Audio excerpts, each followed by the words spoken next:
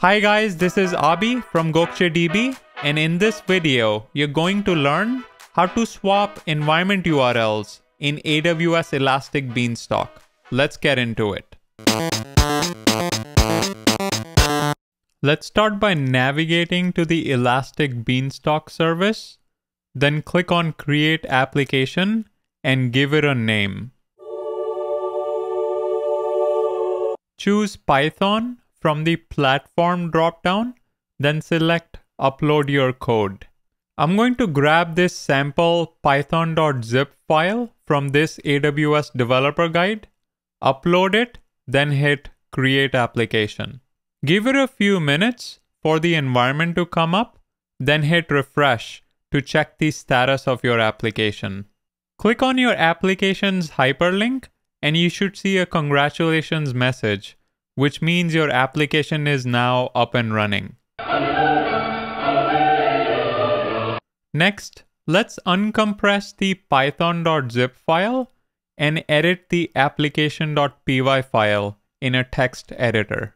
I'm going to search for the congratulations header and add the word beta right after it. Save this file, then create an archive.zip file by compressing these three application files. Let's head back to the Elastic Beanstalk window and click on the Actions dropdown and then hit Clone Environment. I'm going to call this environment Beta App, then scroll down and click on the Clone button. Give it a few minutes for the new environment to come up, then refresh this page to check the status of your application. Click on the beta application's hyperlink and confirm that the new application is up and running. Next, click on Upload and Deploy and upload the archive.zip file that we created in one of the earlier steps. Give it a few minutes for Elastic Beanstalk to update our environment. Then click on the beta app's hyperlink to confirm that you see our changes on the web page. Now that our beta environment is stable and looks good, let's see how we can swap URLs with the prod application. Navigate to the prod application's environment page, then click on the Actions dropdown, then hit Swap Environment URLs.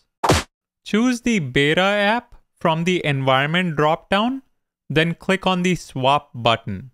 Give it some time for Elastic Beanstalk to update our environment, then click on the new prod app's URL and it should point to the beta environment. If we scroll down to the recent events, you can see that the Route 53 CNAMEs for our environments were successfully swapped as well. You can also confirm this by going to the beta application's environment page and see that the URL is now pointing to the prod app. There you have it. If you have any questions, leave them in the comments section below. Don't forget to like, subscribe, and turn on the notification bell. Until next time.